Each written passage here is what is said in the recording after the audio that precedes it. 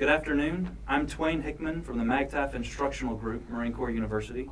It's my honor and privilege to be here today with General Gray, 29th Commandant of the Marine Corps, Lieutenant General Van Riper, former Commanding General, Marine Corps Combat Development Command, and Mr. John Schmitt, who wrote the Keystone Marine Corps Doctrinal Manuals, Ground Combat Operations and Campaigning, as well as the Capstone MCDP-1 Warfighting. We're here today to explore the topic of warfighting, history of the MCDP, roots of maneuver warfare, and the doctrine in action. Thank you, gentlemen, very much for making the time to join us today. It's our hope to enable a conversation between you all to explore warfighting and maneuver warfare. Gentlemen, my first question is, what conditions were present that allowed for the discussion, debate, and dialogue surrounding maneuver warfare? When we came out of Vietnam, there was a period which the Corps had to get back on its feet. It had to take care of recruiting the kind of Marines we wanted, get the gear back in shape, basically to get up and be functioning. And it wasn't long after that, into the mid-1970s, we began to focus on operations. At the time, I was down at the 2nd Marine Division, was the operations officer for a battalion, and then later operations officer for 8th Marine Regiment. And it was during that period that some of these ideas that we now know as maneuver warfare began to emerge. I recall the first time I got really excited about it was the 4th Marine Amphibious Brigade then was going out to Northern Europe to run an exercise, and we spent almost a year in preparation. General Gray was the brigade commander, and he gave us a lot of guidance, and so we were beginning to think about these sorts of things. And there were a lot of highlights that I would love to relate. One of them was when I was the Regimental 3, General Gray put together a task force late one afternoon, assembled a battalion, took an artillery battery, a tank company, pulled me up from the regiment to be this little task force 3, and we assembled in something like 8 hours, wrote an op order, and we're on the road on our way behind the 6th Panzer Grenadier Division in a flanking maneuver that surprised everybody, including the umpires of that exercise. That was a highlight, sir. And you were in an AAV and I was in another one. We were rolling by the German countryside. Huh? Yeah, we came close to rolling into East Germany. That's right. That was sort of, there were a lot of exercises like that throughout the Marine Corps. That's the one that comes to mind for me. I know, John, you were down in division a little later than that when they started talking about using light armored reconnaissance units. Right. Well, so I joined the fight in the 80s. I got my commission in 81, showed up in 2nd Marine Division in 1982. Shortly, or about the same time, you took over command of the division. And I remember as a brand new 2nd lieutenant going to an all division officers call at the base theater. Every officer in the division and the brand new division commander got up there personally on the stage and said, maneuver warfare is the official doctrine of the 2nd Marine Division, get on board with it. And I thought I better get on board with it. And so I started reading up, and it was immediately appealing to me. First of all, because it was empowering to junior officers to think that you would have the kind of authority that was being described was just a fantastic opportunity. And secondly, because everything that I had read about the nature of war suggested that this was just the right way to do it. So I immediately got very enthusiastic about it. Every year there was the Combined Arms Operation at Fort Pickett, Virginia, and I was fortunate enough that my battalion went there twice. So I got to participate in it, and every year General Gray would have a surprise. One year you brought in a battalion from the 82nd Airborne, unannounced, just dropped into the middle of the exercise, and just completely threw everybody for a loop. Another year there was an unexpected chemical attack, and we all had to deal with that. But what was really fascinating about that exercise is every single day, about 16:30, we called End-X, and all the officers and staff NCOs would hop in their Jeeps and drive back to the base theater and pack the base theater, and the division commander personally would lead the after-action review of the day's exercises, and Bill Lind would be sitting up there on stage with them and engaging in the exercises. And I remember, as the anti-armor platoon commander for 3rd Battalion 6th Marines, being called on by the division commander to explain how my heavy machine guns had been used in a reconnaissance pull operation to find the gaps in the chemical fields so that we could exploit the gaps and get into the enemy rear. So that was exciting for a 2nd lieutenant to have to do that. General Gray, I think you were exposed to the ideas of maneuver warfare well before you were the 2nd Marine Division commander. Is that true? Yeah. Can you tell us a little bit about that? Yeah, I think it's important to remember that professionals in our profession do a lot of reading. They're supposed to read a lot of history and this and that, and there's no question that both these gentlemen, my colleagues, are well known for being great readers and thinkers. And I, as a young person, spent a lot of time overseas, and so I had an opportunity to read a great deal and about a lot of things. Most military people were familiar with the so-called Prussian way of doing things and Clausewitz and all that kind of thing, and we all studied and read and thought about that.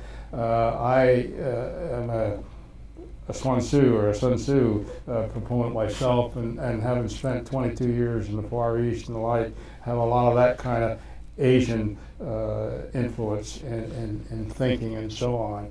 One of the things that I was a student of really in the earlier days was deception, tactical deception, strategic deception, that kind of thing. And there are a lot of things there are a lot of elements that we ultimately embraced in maneuver warfare and that kind of thing that really were not necessarily maneuver warfare, but we gathered them all up, deception and all that kind of thing.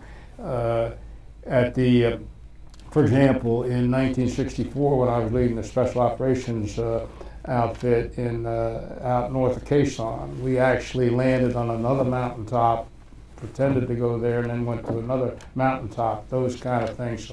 So I think, and then having a little bit of a reconnaissance background and intelligence background, all that kind of thing. So these are the kind of things that I used to think about when I'd read about it. Of course, we all read Rommel and General Slim and people like that. So we had a pretty good knowledge of really of what happened. I'm not a history buff. Never was, never will be. In other words, I don't quote dates and times and this and that, but you try to look at these things from the reason why. As we've said many times in the critiques that John alluded to at Fort Pickett, I'm not really interested in whether you went to the left or whether we went to the right. I'm interested in what you thought about. And that was the key. We were trying to get people to think. So, and then many of us in our Vietnam experience suffered under attrition type warfare and tactics and this and that. And when you look back and study the Korean War and the Vietnam War and the like, we made some mistakes that we never should make again.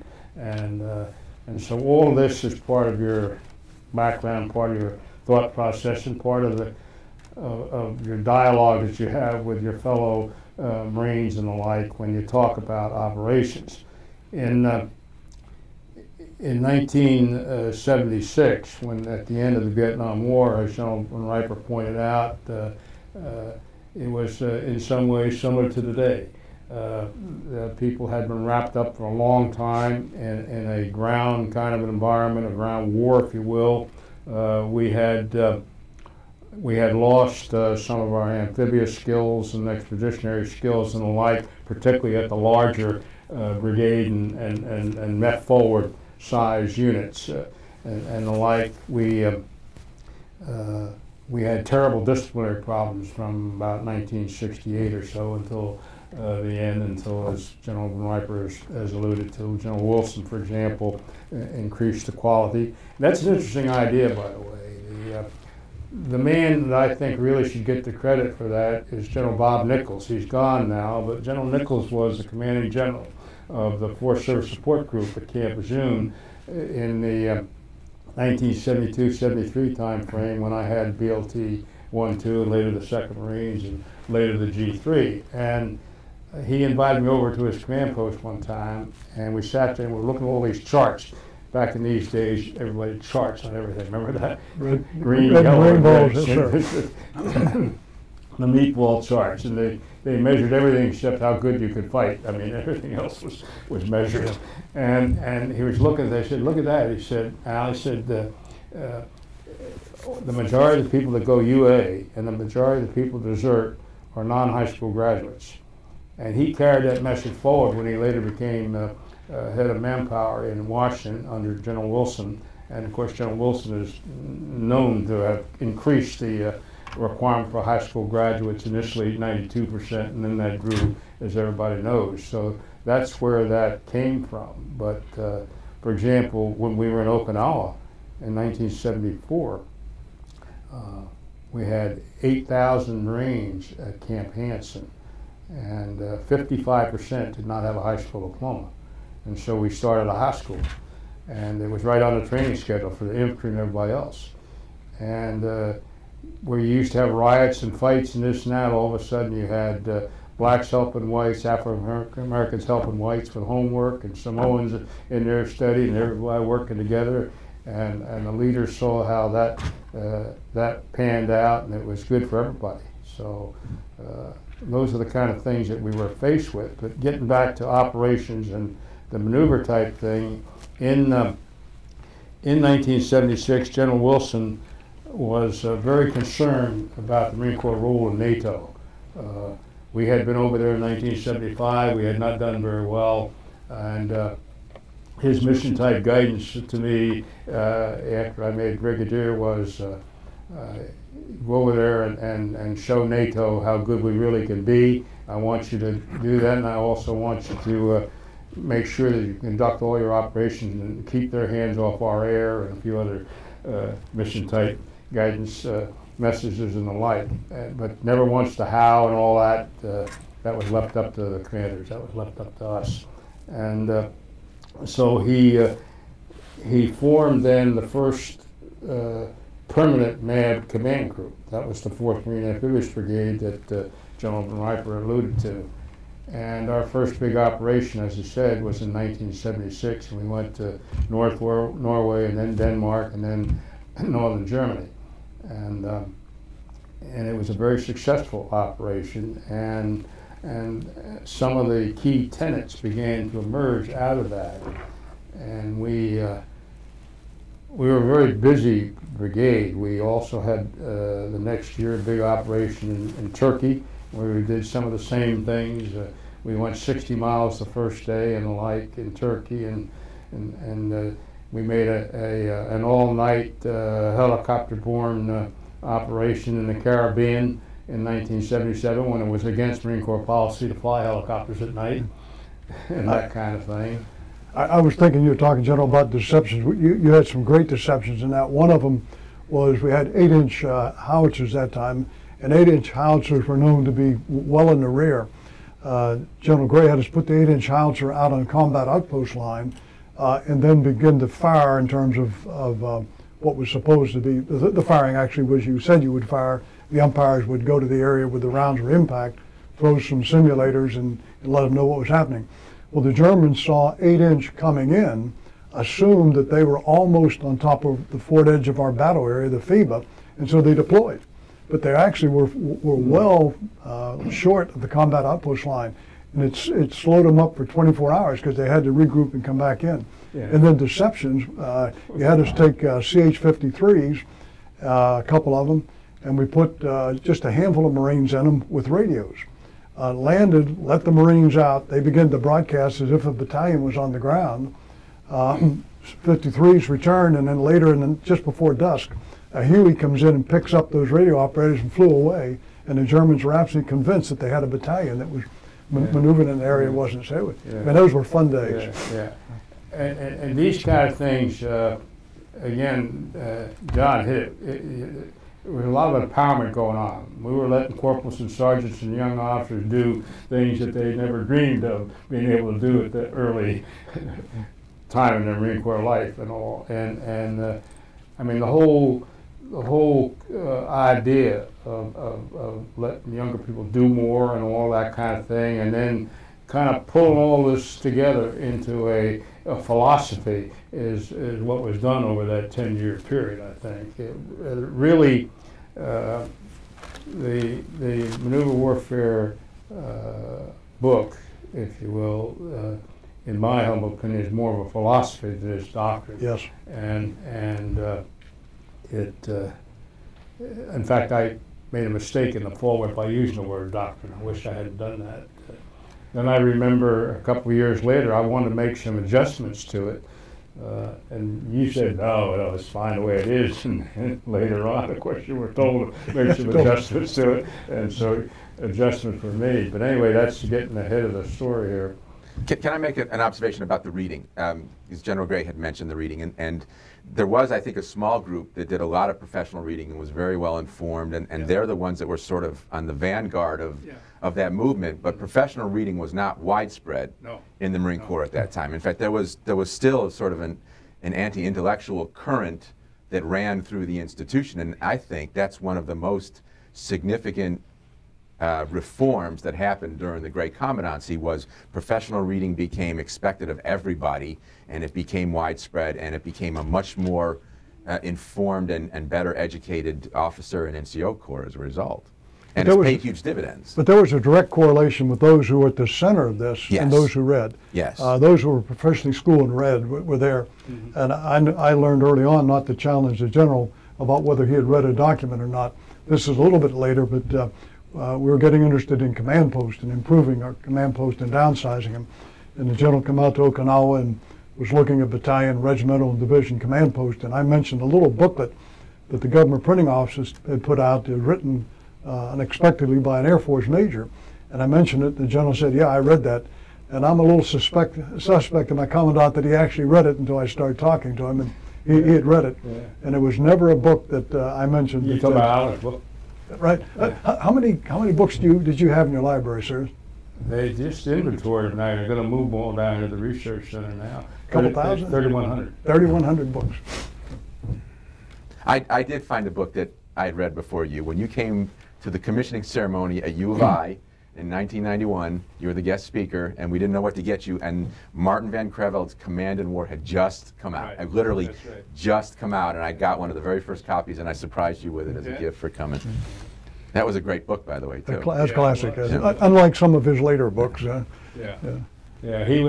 earlier books were right on, and I think he got a little bit. Transformational War, and some of the other ones got off. That kind of thing. But some folks have called what happened during this period an intellectual transformation of the Marine Corps, and it sounds like a lot about what you're talking about. Yeah, I think that's a good descriptor. I don't use it because it sounds kind of, self-serving and all, but I think I think the Marine Corps in general, in that era, from the end of the Vietnam conflict until the early 90s at least, were definitely intellectually far more prepared than everybody thought, and it seemed to be the kind of thing to do. And there was an earnest effort on the part of most leaders to get better and to help their people be better, and all that type of thing. But I think I remember when we came out with a reading list, for example, and I got a letter from a father in Colorado, and I made a habit of reading all my own mail when I was on my last tour. It's paid big dividends. Anyway, he said, and I said, what the heck are you doing in my Marine Corps? He said, this guy was a Marine too. He said, my son came home from 13 months in Okinawa, and the first thing he asked his mother is, that library is still around the corner. We used the term intellectual transformation. I think intellectual renaissance would have been more accurate, because transformation indicates you're transforming into something you weren't. Marine Corps had a long history of intellectual activities in terms of the doctrine that was developed for amphibious operations, for heliborne operations, for small wars. So it's intellectually rich, but we seem to drift away from that during Vietnam and in the immediate years afterwards. So I'm with the general. I'm not sure we want to use the term intellectual, but it would be renaissance, not transformation. Yeah, you're right. You're exactly right. And I think it's important to remember too that the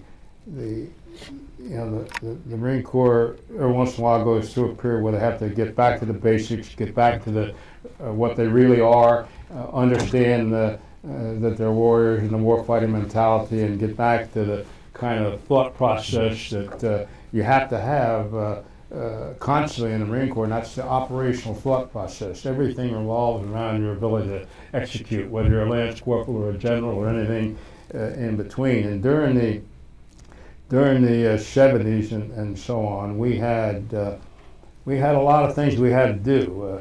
when I came here, when I was at the Development Center earlier as a Lieutenant Colonel, the Combat Development Center, for example, we made great strides in improving our intelligence, surveillance, reconnaissance capability. Integrated ISR, if you will, was beginning to be really, really thought of, and I think a decade later that we saw that, and of course you see it in spades even today when Marines are deployed. But there were people like General Trainer and people like that who were interested in doctrine, tactics, techniques in the future.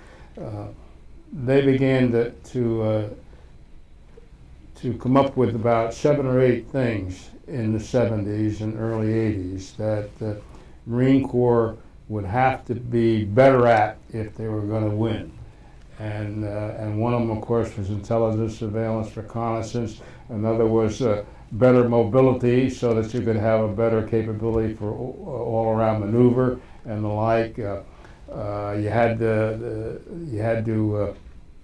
We made a concerted effort to make our decisions quicker than the other guy, which evolved into the John Boyd's OODA loop thought process, and that fit right in. More flexible logistics, be better at combined arms, be second to none at NBC warfare, nuclear, biological, or chemical warfare was another one. And so these 7 or 8 ideas began to infiltrate, if you will, with everything that we did here at Quantico and elsewhere. The problem we had with a lot of it, there was a lot of resistance to these kind of things. A lot of resistance within the Marine Corps, a lot of resistance to any kind of new idea and all of that. And if I could backpedal a little bit and say that it's when there's no fiscal money, when there's no money available, and it's really difficult fiscally, like it's going to be here in the coming years, and like it was in the 1970s during the Carter administration, we had no money in the Marine Corps. We had little to none after World War II, and we had little to none after Korea. And yet that's when some of our greatest innovative ideas took place, because it doesn't cost any money to think. And for example, we all know the history of the development of amphibious warfare and what was done in the late 20s and 30s and all that kind of thing.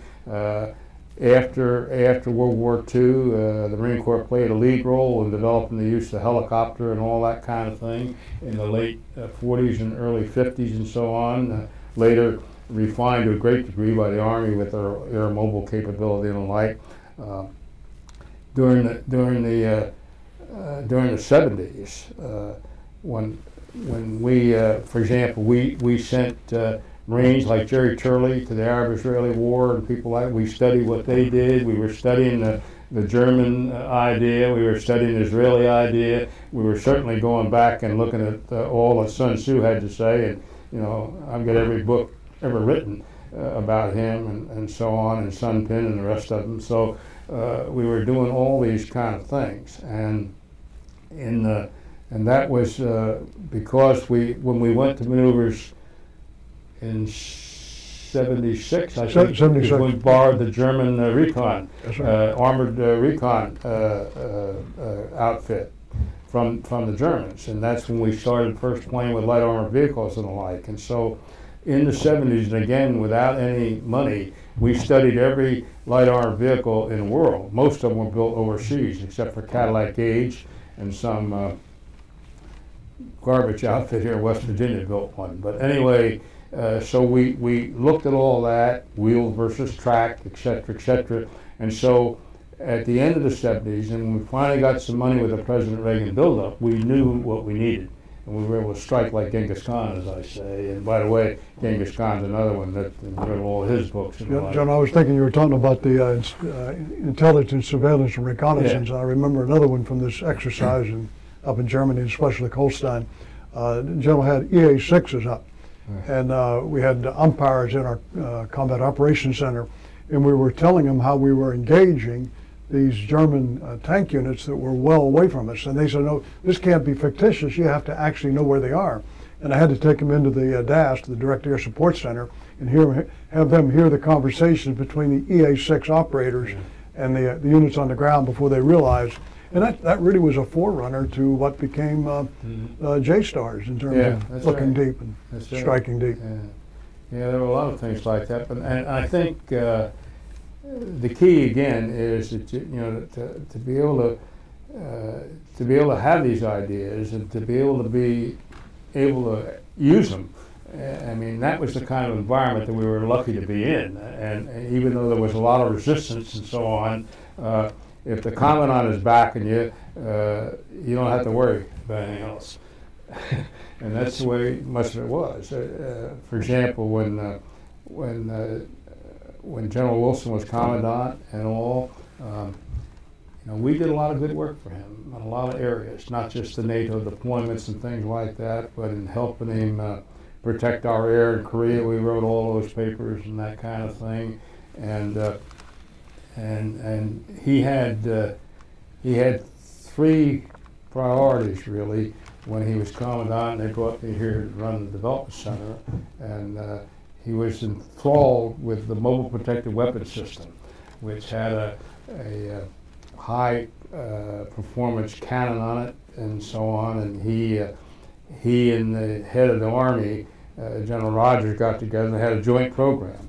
But the Army fought it because the Army was against anything that threatened their tank, whether it was Tank Division 70 or later the Abrams tank and all of that kind of thing. And but we had an active program with the Army, and we did a lot of this mobile protected weapons system work. And we were also looking at the light armored vehicle. And then when the mobile protected weapons system went away, though, we were able to capitalize on the LAV opportunity and so on. And so when the Congress, when the Senate Armed Services Committee asked us on the 15th of March 1980 if we had a little extra money, would we be interested in off-the-shelf light armored vehicles? We said yes, provided we could make some adjustments to them. We knew, for example, that we had to do some work with the wheels and the like, and we knew that we wanted to adopt the 25 millimeter gun that was on the Army's Bradley because all the turret integration work had been done, those kind of things. And so we were able to say yes. And but we said the money must come from plus up the defense. It can't come out of the hide of the other services. And so they gave us the money. 4 years later, we fielded the light armored vehicle battalion that you were in. There was a direct relationship between the ideas and the experimentation. I was thinking of things like high-speed launch off the amphibious ships of the AAVs. Yeah. The ideas would be generated in what you were talking about at Camp Pickett, where you had the ideas, you go out and exercise, come back and do the AARs, and then try it again. Well, that's right. See, the other two things General Wilson wanted was the landing craft air cushion and the high-speed amphibian. And these ideas came from the adoption in 1976 when we adopted the new amphibious expeditionary way of doing things, which was coming from over the horizon. And the reason we wanted to come from over the horizon was 3 letters, PGM, precision guided munitions. And if you got too close, too quick, too early, you're blown out of the water. And so that's how that started, and that was the birth then of the JVX, which led to the V-22 program. That was the birth, of course, of the landing craft air cushion program, and that was the birth of the high-speed amphibian, which later was called the expeditionary fighting vehicle, and then later was lost because it took too long to field it, and so on. So those ideas coming, for example, we had proved, data-wise, that if we were 1,000 miles off the beach, off of South Carolina tonight, we could land tomorrow morning anywhere between Rhode Island and Florida. That kind, so that's where the landing where they are, and that's where the maneuver thought process really became not just operational but strategic again, and all that. And so the Marine Corps and the Navy have let this idea that amphibious operations and all are no longer valid in the high threat environment. They got to combat that because that's not correct, and it's the only thing you have. And so, and we're working on that separately. But the point I want to make is that we sometimes, you know, for an outfit that takes great pride in its history, we don't remember sometimes the reason why things were done. And this is something that I think we ought to bring back up. For example, we should teach the Hogaboom report. The Hogaboom report was developed in 1955 by the assistant commandant. He headed the study. He had a lieutenant colonel on there named Jones, who later became a Lieutenant General Jones of World War II fame, and our former Commandant Jim Jones' uncle, and people like that. And they studied the structure of the Marine Corps after the Korean War, and inter alia, they said the Marine Corps needs division reconnaissance battalions, and the Marine Corps needs a force reconnaissance company. The Marine Corps needs more counterintelligence. The Marine Corps needs an all-weather day-night attack capability, which led to the A6A and the EA6A for the electronic warfare part of it. He said that the Marine Corps needs what they called a division radio reconnaissance company and a force radio reconnaissance company. Now, mind you, there was no money in the budget for any of this stuff in the mid-50s. These were all just ideas and concepts, but they were approved. And then little by little, requirements were generated and stuff like that. Little by little, the budget began to come your way on the things that were most critically needed.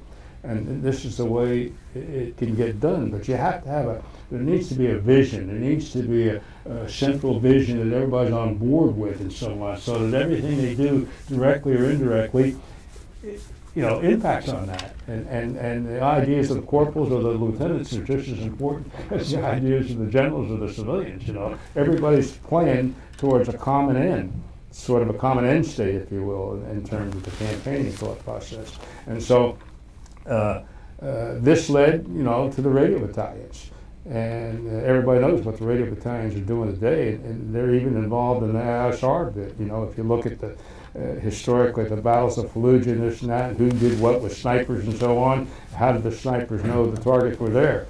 It traces right back to deception, radio battalion, that kind of thing. So all these kind of things, you know, were embryonic then, but they were understood to be part of the master plan. And Sir, well, as you're speaking about the central vision, I think it's fair to say that the three of you were integral in the central vision of maneuver warfare and the codification of that. well, there were many others too. Yes, sir. And well, now's a good time to talk about that. Yeah. So there are two pieces I'd like to explore. One is your individual and collective role in bringing MCDP-1 into existence. And then the other part of that, and we can approach it however y'all want to tackle it, is other key stakeholders. Other people who were integral in that process, and just let y'all explain. Maybe Mr. Schmitt, start with you, your role and. Sure. So first of all, we talked about the transformation, the Renaissance. I always like to think of it as the Quantico Renaissance, because from my perspective, so much of what was happening revolved around Quantico. And I arrived in Quantico in 1986 at the Doctrine Command, which was the Doctrine Center, which was this little backwater center that wasn't doing too awfully much. And I always wondered why General Gray, when he became Commandant, picked this little backwater place to be the cadre for what became the Warfighting Center, the epicenter of all this activity that was going on. But when he became Commandant, he started pulling people from everywhere in the Marine Corps, and they all congregated here, and it created kind of a center, a critical mass of all the best and the brightest and the best thinkers in the Marine Corps, and it really built up a lot of energy, and it was all sort of feeding on itself. And it was, for a young officer to be here at that time, was a really kind of heady experience. There were just sort of impromptu study groups and discussion groups, and that were taking place at Quantico and up at Headquarters Marine Corps, and there was just a whole lot of intellectual energy surrounding the place. So that was really neat to be part of. My particular role, I was in the Doctrine Center. And I was supposed to be writing LAV doctrine, but that never happened. I wrote a manual called OH6-1, Ground Combat Operations, which was sort of our capstone pre-doctrinal manual. And it was the first manual that we inserted maneuver warfare into. And I had been trying to, I was a true believer. I'd come from 2nd Marine Division. So as I was writing this, I kept putting maneuver warfare into it. And my boss kept taking it out, because at that time there were 2 candidates for Commandant, and General Gray was one of them, but he was kind of the underdog. And so my boss, who kept putting his finger in the air testing the wind, kept saying, take the maneuver warfare out, take the maneuver warfare out. And I kept putting it back in, and he kept taking it out. And I finally got the manual done, and just as it was about ready to go to print, it's announced that Al Gray is going to be the Commandant, and my boss comes to me and says, put the maneuver warfare in the manual. So I shoved this very short little chapter on maneuver warfare into the front of the book. It was completely out of place. It was inconsistent with everything else in the book. OH6-1 was not a philosophy book like Warfighting became. It was really an encyclopedic book. It was about this thick, and it was, these are the principles of war, these are the fundamentals of the attack, these are the 7 types of offensive operations, these are the phases of the attack, yada, yada, yada. It was, and then it had a huge glossary in the back, and it had all the map symbols. It was a reference kind of a manual, and it was big and thick. But we had maneuver warfare in it, and so this was kind of our pride and joy. So shortly after General Gray became Commandant, he came down, and I was supposed to brief him on OH6-1. It never occurred to me, but I think I realize now that I was auditioning for warfighting, but I didn't know it, because everybody, myself included, assumed that the author of warfighting was going to be a colonel who was going to work with the Commandant. And as a junior captain, it never occurred to me that I would be considered. A frock captain, a lieutenant. A lieutenant, yes, with frocked as a captain. I was just sort of enjoying this from the peanut gallery. But anyway, so General Gray came in. Should I tell the story? Tell the story. We'll see if we've been telling the story for years. We want to see if General Gray recalls it. So he came down to be briefed on OH6-1, and it was General Gray and Captain Schmitt and Major General Mike Sullivan, who was the new director of the Warfighting Center, sitting around a table together, just the 3 of us. And God help me, I don't know what got into me. My defense is that I was a true believer. I started lecturing the new Commandant on the Marine Corps and saying to him, General Gray, it's all well and good to write a new book that says maneuver warfare. And I held my book up and I sort of waved it at him like this. But I said, if you're not willing to make the institutional changes that are necessary to training and personnel policy and education and everything else, you might as well just throw it in the trash. And to demonstrate my point, God help me, I did this. I flipped the manual over my shoulder, and expecting that it was going to thud dully on the floor behind me, not realizing that there was one of those industrial gray metal waste paper baskets directly behind me against the wall, and I hear this loud metallic clang sound. And the noise of it startled me, and I think it was that sort of brought me back to reality. It made me realize how out of line I was being with the Commandant, and I spun back around to see how much trouble I was in, because I was sure I was in trouble. And I looked at General Gray, and the only thing he did was almost imperceptibly raised one eyebrow at me. That was his only reaction. And I'm convinced to this day that the reason I got the FMFM1 job was because I blindly flipped the book over my shoulder and put it in the basket. So do you remember that at all? I remember. Yeah. So anyway, I got picked. You got it because I was going to have revenge. So I got assigned to write Warfighting. And I still don't know why I was considered, because there were all these other people that were available. And I also don't understand why you chose to go into the Doctrine Center and pick somebody there instead of just bringing somebody in from the outside. But anyway, I was assigned to do it. And so my job, I wasn't really, a lot of the arguments had taken place before I arrived. And the concepts had been discussed and the terminology had been sort of agreed on. So when I was given the job, my job was really to codify it. It wasn't, I didn't invent anything new. I was just trying to capture what was already there and what had been agreed upon. And I was trying to capture General Gray's vision. And the way General Gray operated was he worked in parables. Because I'd ask him a question about what he wanted in the book, and he'd say, let me tell you a story about little Al Gray. And you'd tell me a story from Korea or something. And so I'd ask him a more pointed question. He'd say, let me tell you a story about little Al Gray. And I could never get the Commandant to give me direct guidance about what he wanted in the book. And what I realized was that he was practicing maneuver warfare. He was giving me his intent, but he was not going to tell me how to do it. He was going to expect me to figure out the best way to do it and leave it up to me to accomplish the mission. And he told me, you have one guy to satisfy, and that's me. This book's not going to be staffed. You can talk to whomever you want. You can read whatever you want. You can incorporate whatever you want. If anybody tries to unduly influence you, you tell me about it and I will make it stop. You have to satisfy me. And that's how it worked. That's how the book worked. And I'll give one example. We met twice over the course of the development of the book, over about 4 or 5 months. Only twice. Long sessions. They were some long sessions. And I remember the very first session, 15 hours. I was briefing the general on the outline of my proposed outline. And I said, of course, General, we'll start with a discussion of the principles of war. And General Gray said, what principles? And I was shocked. I thought, is it possible that the Commandant doesn't know what the principles of war are? So I said, you know, sir, the principles of war. And he said, which principles are you talking about?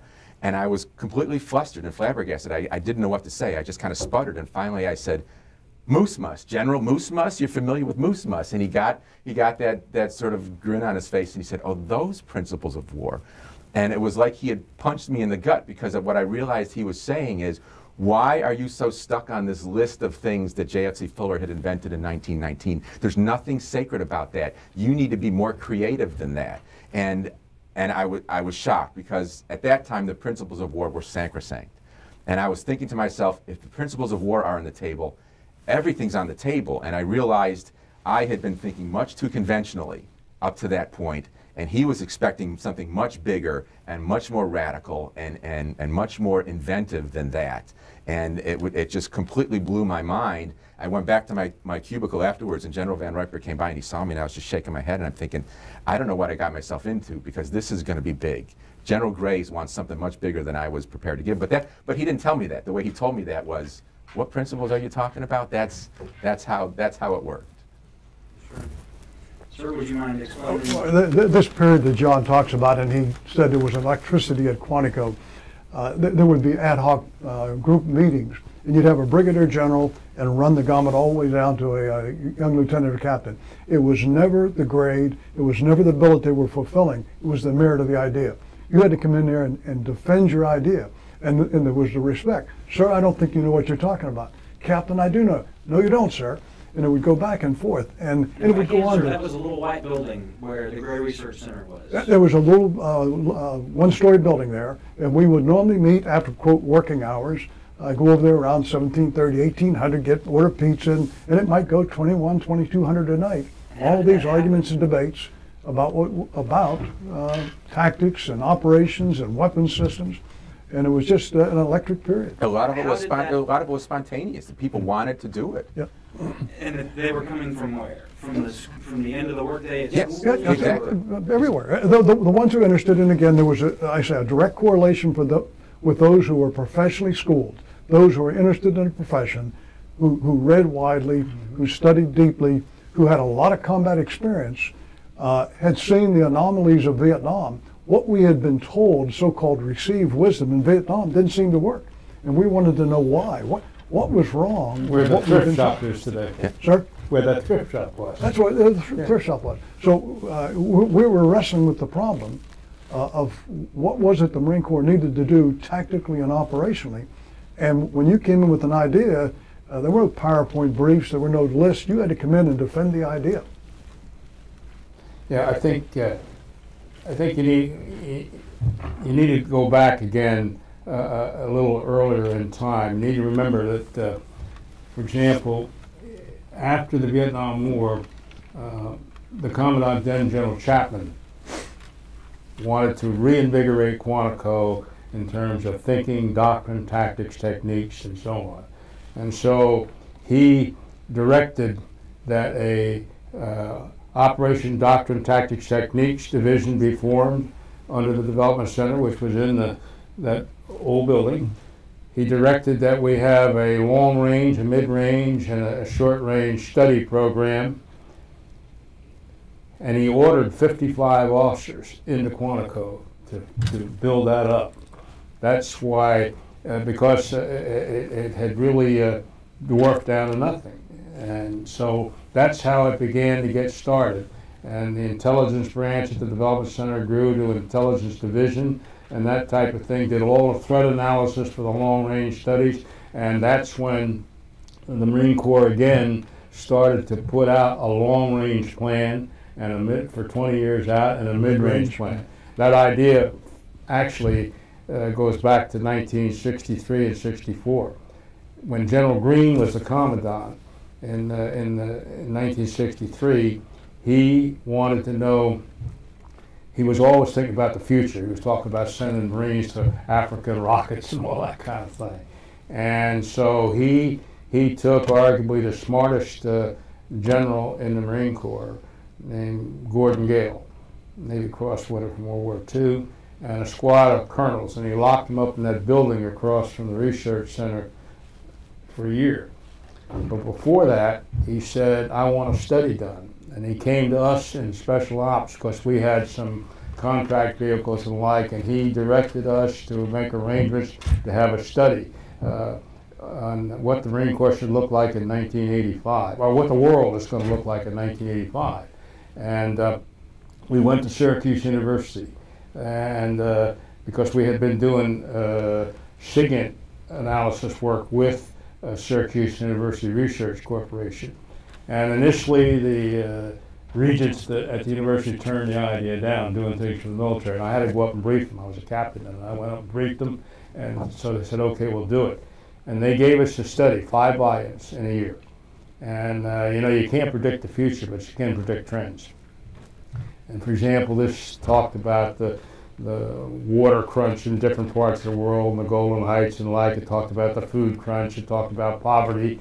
It also said that by 1985, now this is 1963, by 1985 the world is going to be more susceptible to terrorism, and that the Marine Corps would be well advised to tidy up their relationship with the State Department because of their security guard program. So these kind of things were done, and then Greene took General Gale and this squad of colonels down at Quantico and said, now give me a long-range plan. And they did. That was Marine Corps 85. That was the first long-range plan of any service. And he did that. So the Marine Corps, again, not much money. It was before Vietnam buildup, et cetera, et cetera. We had, under General Shoup, we had studied the ability to, you know, President Kennedy directed us to look at special operations and that kind of thing. And Shoup said, well, the amphibious operations are special enough, we'll just focus our training on guerrilla warfare and that kind of thing. We built the Guerrilla Warfare Training Center in Okinawa, and one at Pendleton, and the one at Camp Lejeune. But that's when the Army and the Navy and the Air Force, that's when the Army increased their Special Forces units. The Air Force created an outfit called Jungle Jim. It was a T-26 special ops kind of thing. Did a lot of work in South America, Latin America. And the Navy took their old underwater demolition teams and created SEALs. And so that's how that all started. And so these kind of, the point I want to make is these kind of things are going on, you know, it was a thinking kind of environment again. And then Vietnam came along, and of course the big build-up, everybody knows about that. And so all of that kind of atrophied, if you will, or went down the drain to this period that you started your question on, 1976 kind of time frame. So by the time that John, for example, got here at Quantico, though, all that long range, all that kind of work had atrophied again. They were down to 3 or 4 people. Jerry Polikoff, God bless him, was in charge of long range planning at the time. He had 3 people working for him. And no one wanted to come to Quantico to serve, I recall. And particularly the Development Center. Development Center and in some of the schools. Yeah. I was out in Okinawa and had a fantastic tour as a regimental commander, the G3 of the division. I was the chief of staff, and I had a 4th year approved to stay out there. Came back for a conference, and it was called the Manpower, and the director of Manpower said, Commandant would like you to go to Quantico to take over a school. And he said, which one would you like to take? I said, sir, I'd like to take the basic school. He said, well, it's not going to be the basic school.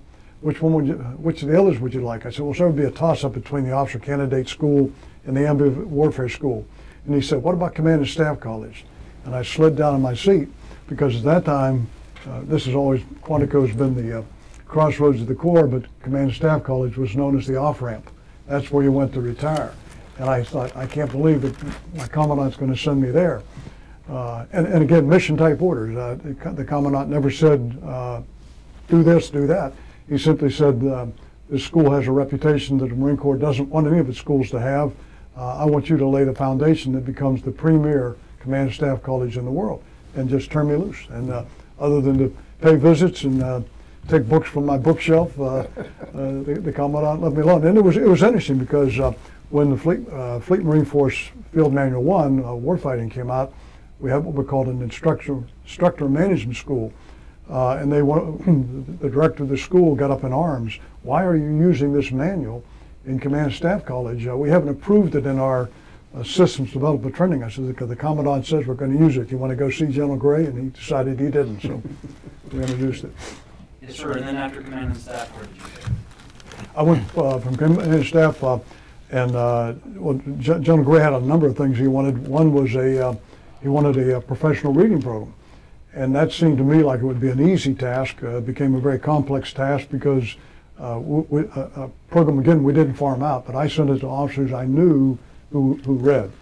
And not only did I get comments back, I got a lot of criticism of the list I sent out. So it took about 5 or 6 months before we had one for the general to sign. And then, well, part of the reason it took so long is because he would keep adding books to it. Keep we adding thought books. we had the list finalized. Yeah, General Gray would add Crook's memoirs Yeah. and something else. There had been reading lists in other services for years, but this was the first one that had enlisted people on it too. Right. And that made it a little different. And one quick thing, when we looked at some of these other lists, they had huge lists, Yeah. maybe 100 books. And one of the things we determined early on, no one is likely to start a list of 100 books. Mm-hmm. But if you assign them by grade, so we had them for all the way from young corporals up through colonels, and then eventually generals. Yeah, the only people that didn't have to read were the PFCs. They were supposed to read the guidebook. And then about the time I thought I was caught up, General Gray said he'd like to have a university.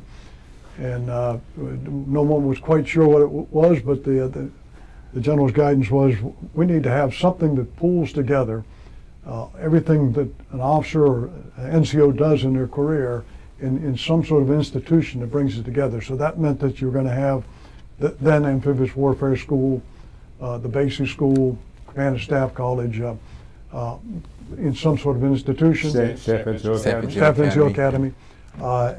Had two wonderful lieutenant colonels, Tom Hobbs and Harry Barnes, who laid out the vision of what now is the Marine Corps War College, the School for Advanced Warfighting, the curriculum the Command Staff College adopted, and a number of other things.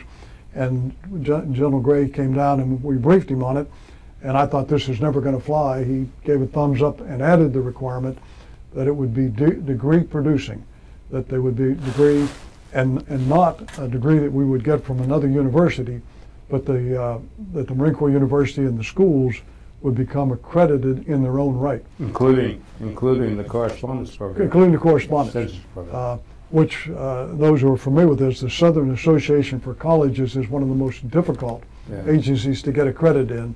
And it took about 7 years. Yeah, and then of course, with typical General Ben Riper attention to detail, they made the extension course, the correspondence course, harder than the rest of the course. And I Ease that up a bit. I got all their books and read them and came down and said, fix that way, it's too hard. And sir, I think I read somewhere that while you were president of the university, you were sending mobile training teams out to the operating forces.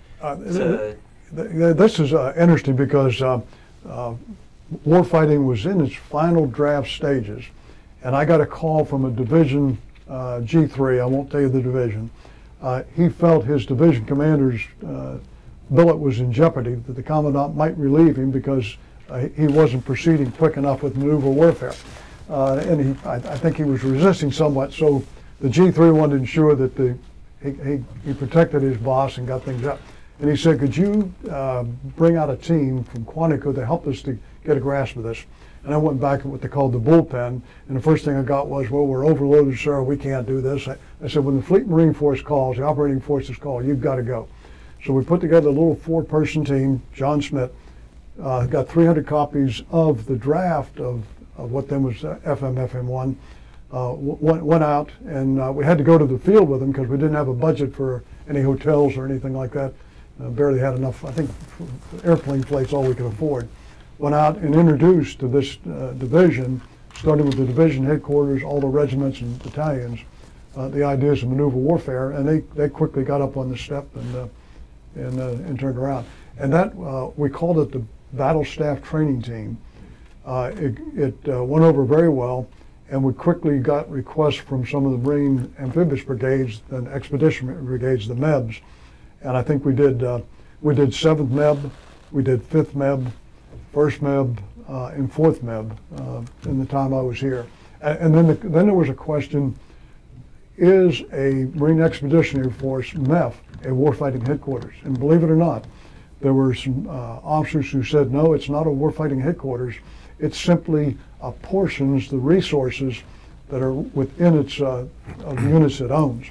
There were others of us who believed it was a warfighting headquarters, so we began to go out with this, and it became, this Battle Staff Training Program became the MAGTF Staff Training Program. Yeah, which really originally way back when was a carryover from the amphibious program that used to go around the Marine Corps early on, teach the amphibious operations. That's right. And so, sir, if I can, I'd like to ask you, how did you decide on Mr. Schmitt as the author? I'd love to know. I think I think before you ask that, you have to go back again and you have to understand a lot of the people who are involved. We can't name them all. You have to understand the politics and the way this came about. Instead of in the 70s and early 80s, instead of writing a book on maneuver warfare or a doctoral publication, we opted not to do that because it never would have been approved. I mean, I knew enough about writing doctrine and this and that. I had shepherded the SIG-NEW doctrine through the Marine Corps as a young officer and this and that. It never would have been approved. There was a lot of opposition to it.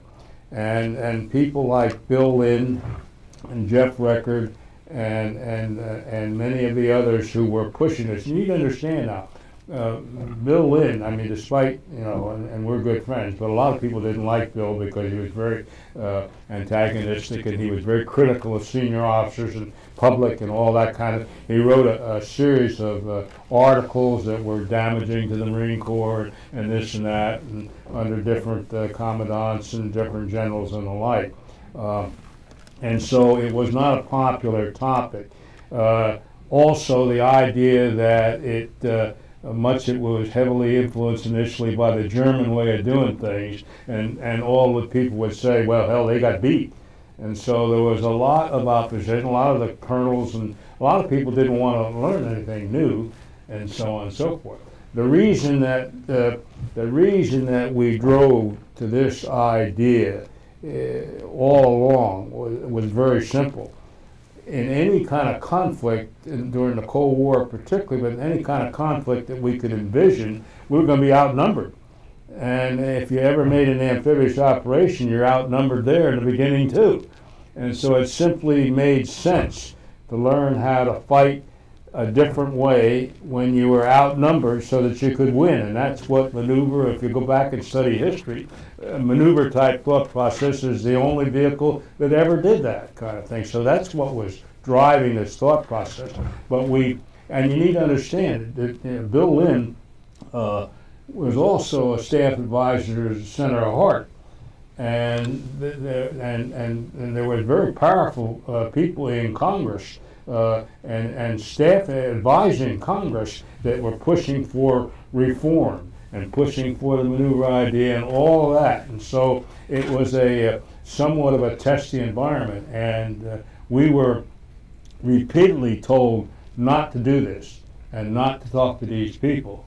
And our answer simply was, we'll talk to anybody that wants to help.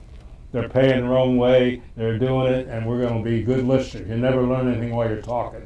And so, in effect, we took the Marine Corps way of doing things and ignored it, for the most part. And you get things like, I had a force commander say to me, what are you talking about leading from the front? We always led from the front in my regiment. And he was I knew him well, and he liked me too, I knew that.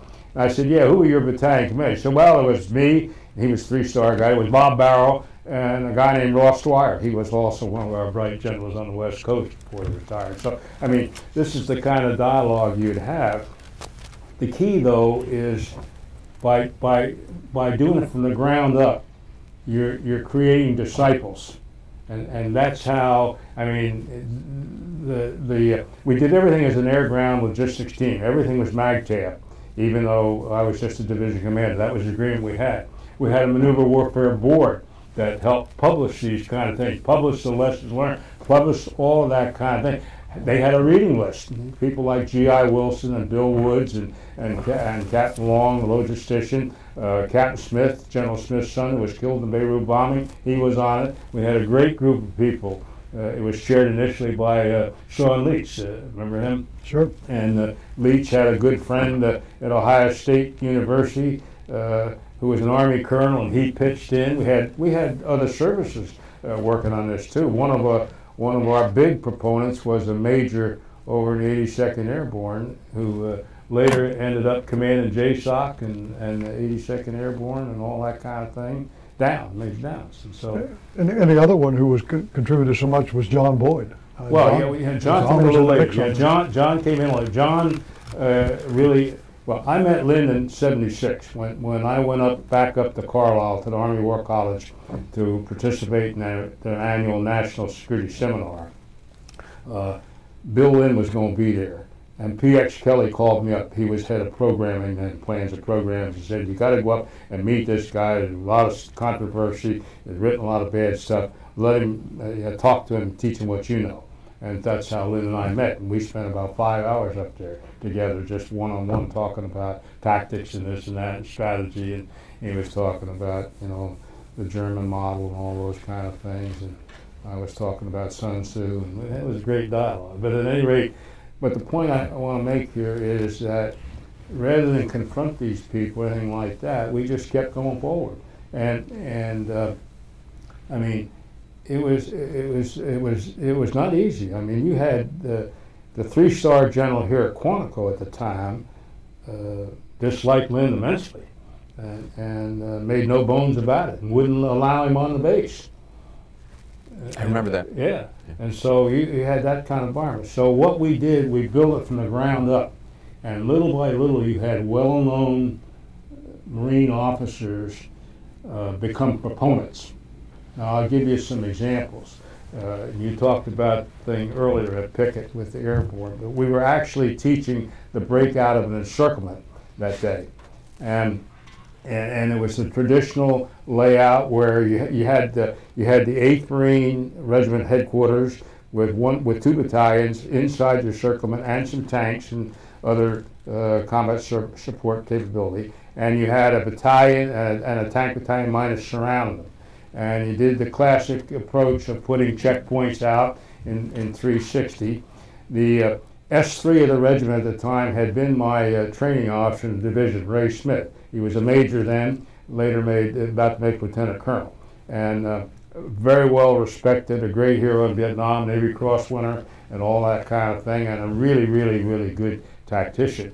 Ray was in this combat operations center, had the radio there. A recon team out by checkpoint 16 came up and said, "We're over by checkpoint 16, there's nobody here."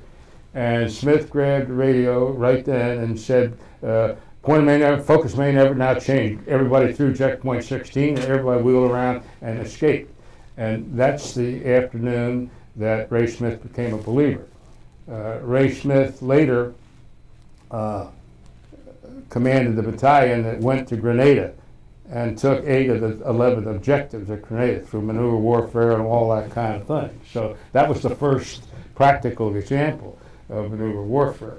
And if you don't believe me, I'll let you see a card here that you can read it. It's from Ray Smith. He gave me that when he got back from Lebanon. It says, General Gray, all the training done in mission orders made the difference in Grenada. Yeah. Ray Smith. I mean, so those are the kind of things we did. Now, we had another operation down at LtGen with the 2nd Marines against the 6th Marines. They were commanded by Bill Keyes and Jim Livingston, the Medal of Honor winner. everything was free maneuver, force on force. We haven't brought that out yet, but it had to be force on force, and both forces were, of about equal size. So you really had to think out there instead of having some scripted scenario. And in the middle of this thing, all of a sudden Bill Keyes comes up and he says, "This stuff works." And so here you have another proponent or another believer kind of thing. And so little by little, the first thing it was not really a problem having it adopted on the East Coast, because the air ground logistics team had been doing all these things, and General Miller, Schwenken and Miller, the force commander, were letting us do it. And so that was not the problem. But when John Smith's story is not exactly right, there were 3 candidates to be the commandant in the spring of 1987. Not me, the other Gray, Dwayne Gray, Ernie Cheatham, and Tom Morgan. And all 3 were very good, and all 3 were qualified. I had my letter in to retire, and only John Lehman pigeonholed, didn't send it forward, or I'd have been long gone. And when they finally had a rhubarb about who to pick and so on, and General Barrow, he was supporting one, General Wilson supporting another guy, and this and that and so on, and then finally, when they got done with the lottery, they picked up me in the middle of June. And so it was not, and everybody was going to, maneuver warfare, you're right, it was gone. They were going, couldn't wait to get rid of this crazy guy and get on with doing things as usual. And so all that changed. But we had deliberately not written, we did a bunch of writing locally, but we deliberately did not write anything for Quantico or headquarters to get into at the time. Until you became commandant. Yeah. And then I thought from the point of view of a case study of institutional reform, which I think this whole period was a great case study of institutional reform. What was critical is we had that grassroots foundation that you had talked about, and it was bubbling at the time. I mean, it was really enthusiastic, but it would have been killed off if the top of the organization, if the top of the institution didn't support it. What became critical when you became commandant is we now had top cover, and we were protected to do whatever we want. I mean, so there was now freedom to do this stuff, and we were being protected from the top. And one of the first things you did is you said, "All right, now it's time to write my manual," and we were off and running with it. Well, you participated in that discussion too at first. Yes, sir. Yeah, you helped because I held off for a while. I took over in '87. We didn't put the manual out until the spring of '89. Right. In fact, there was a draft manual signed by the CG of Quantico, Fleet Marine Force Field Manual 2, and it largely was just a description of a Marine Air Ground Task Force. It really wasn't a manual of how to do anything. And General Gray got a copy and said, let's stop the production of that. And so we, down here at Quantico, it was stopped, and all the copies were pulled back. And then, of course, General Gray questioned if it's the capstone manual, why is it 2? Number 2? Why don't I have number 1? Yeah. The whole idea, the whole idea was, to do it at the right time, and we had a lot going on in '87, '88. There were a lot of changes, all driven for common purpose, but there was a heck of a lot going on, and a lot of it was controversial. I mean, if you just pick one, you'd say that's enough. For example, the Marine Corps University. We said, I said, I want a Marine Corps University. And I said it the second day I was there, the 2nd of July, 1987. 6 weeks later, they came in with one of these PO and AM plans to study it. And I said, no, I want to do it. It's already been studied. In 1968, when General Masters was here at Quantico in charge, he had a study done by reserve officers, and it was titled Towards the Marine Corps University, several red volumes. And I was always one of Masters' guys, and Masters sent for me to look at it. And so I looked at it and studied it and made a few recommendations to him and so on. General Masters and I went way back to the early days in intelligence and stuff like that. And so he gave me the study. He said, here, they're not going to do it. And one of the big reasons that we did not qualify to be a university was because Breckenridge Library wasn't big enough. And that's where that came from. So I kept the study in a footlocker. And then in 1987, I said, do it. And so they gave me this plan to study it. So I said, now do it. And I said, I want you to stand it up on 10 November. Do you know what that date is? Remember that? And of course, everybody knew it was the Marine Corps birthday. And so they stood up the university. I said, we'll fill in the blanks later. And that's when I told Shirley and the rest of them, study these different libraries and stuff like that, because we had to expand the library. I knew what kind of library I wanted. I wanted the one down at Maxwell. I had been down there about 30 times, giving guest lectures and stuff like that. They really had a great program, but I let them figure that out, and they finally did. And then we didn't call it a library, we called it a research center, because a library has an administrative connotation, and Congress wouldn't buy that. And we talked DOD out of $10 or $15 million to get started, and the rest is history. We also used third-party money. We got the Command Staff College Foundation to buy all the inside of the research center and stuff like that. As I recall the story, there was Arnie Pernara, who was Senator Nunn's senior staffer on the Senate Armed Services Committee, was able to identify funds, but it required 3 other committees' approval. 2 very quickly approved these funds, but because in the scale of things wasn't much in D.C., but another committee wanted to know why would the Marine Corps need a library, implication being that it wasn't the intellectual output we know it to be. So, but he quickly overcame that, and we had the money, and it was done inside the palm, which is almost unheard of. Well, to keep us on time, I really appreciate all of the conversation. We've got about 20 minutes left. So what I'd like to do is offer an opportunity for each of you to offer some closing comments. But I'd like to change it up a little bit, because one of the questions I asked is it time for another round? The conditions or the environment that you described in 1976, 77, 78, they sound an awful lot like what may be going on now. So one of the questions is, what should we be doing now? Sir, you described a little white building where people are getting together, and regardless of rank, it's the ability to have a conversation based on the merit of the ideas. And sir, you described the 2nd Marine Division Maneuver Warfare Board, where people are excited about ideas and sharing and challenging. What should we be doing now in the wake of our time in Iraq and Afghanistan? And are the necessary conditions present? And so if we could, we'll just start with Mr. Schmitt. You can take a few minutes to think about it, but sounds like it was a very exciting time, and I wonder if we're doing that. I think we are in some ways.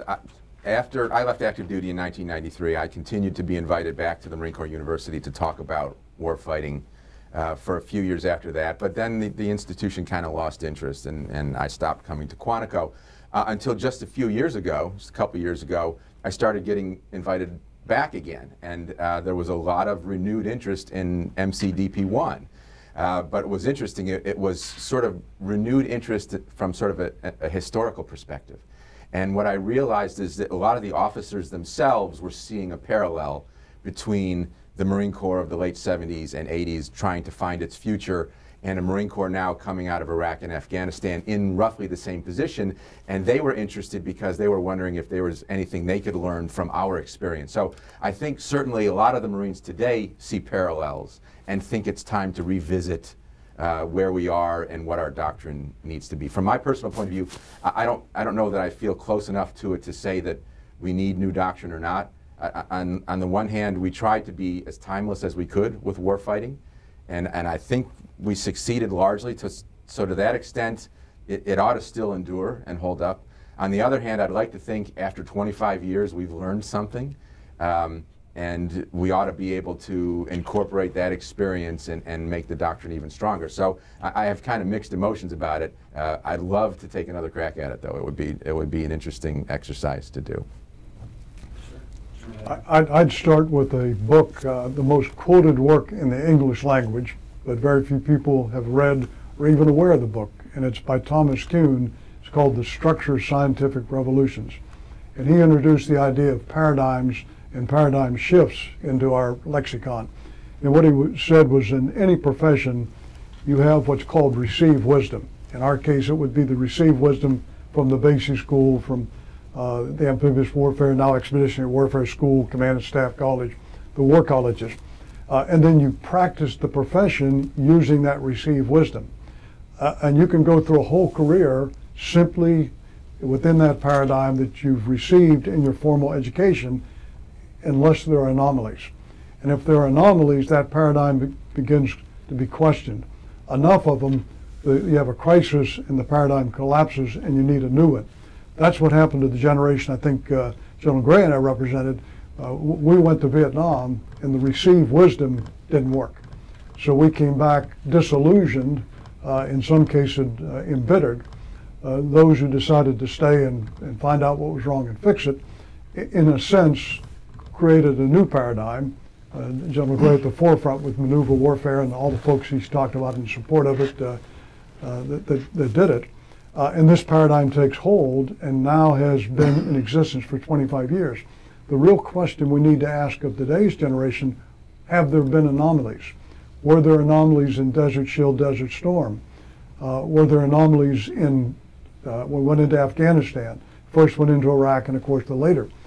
I think one way you could find this out is to do what all great militaries have done in the past, and that is do a historical analysis of your recent combat experience.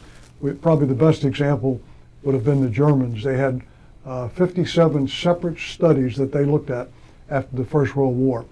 And from that historical analysis, you see what the anomalies are and begin to then decide how to make changes.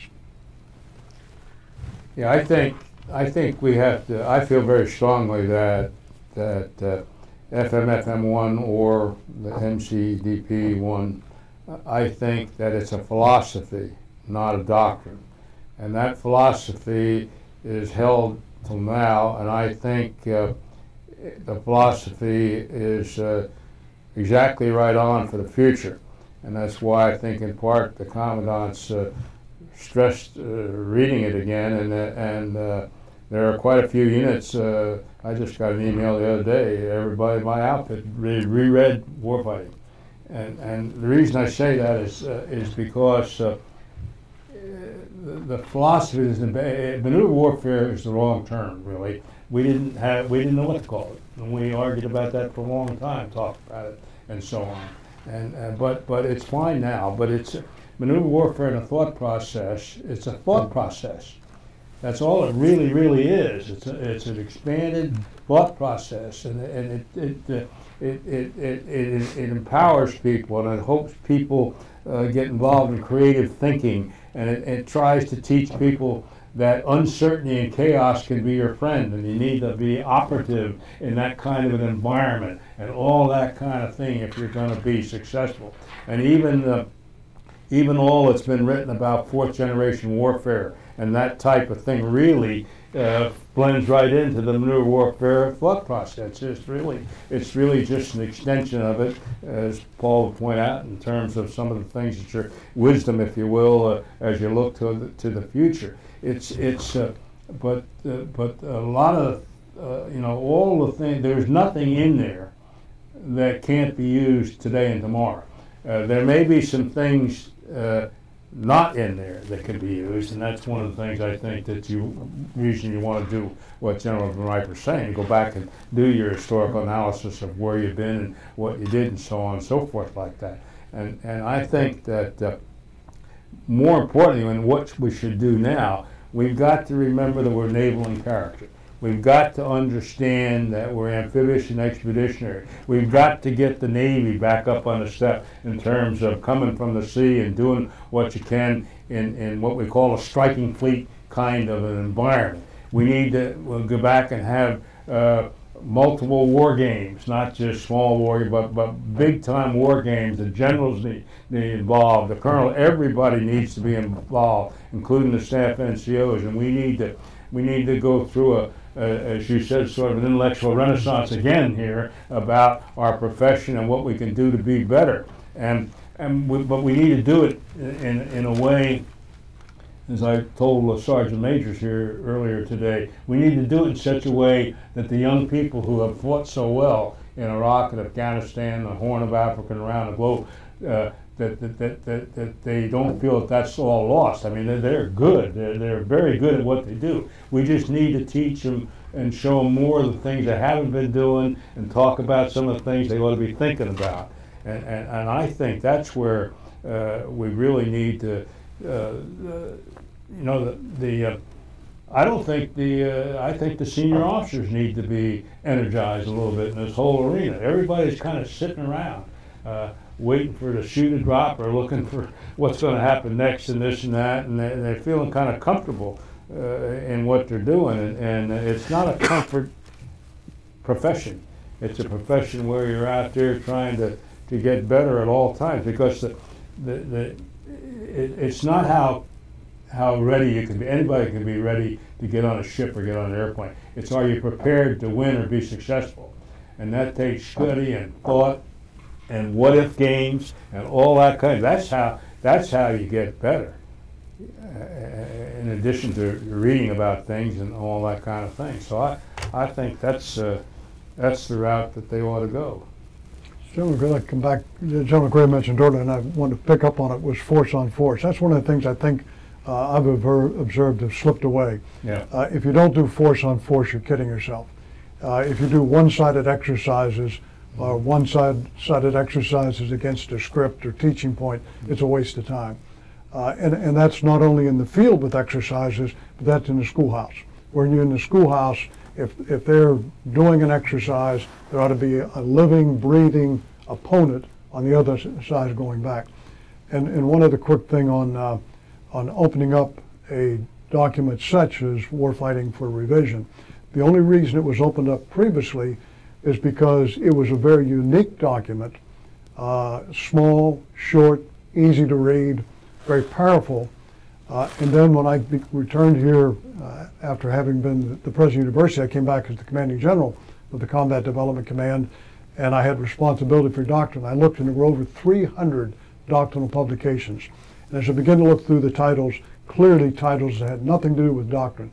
So I had a very smart colonel by the name of Bob Dobson, who came back to me with the recommendation we would have 10 high-order doctrinal pubs called Marine Corps Doctrinal. Then the tactics, techniques, and procedures would be warfighting pubs, and then we'd have an unlimited number of reference pubs.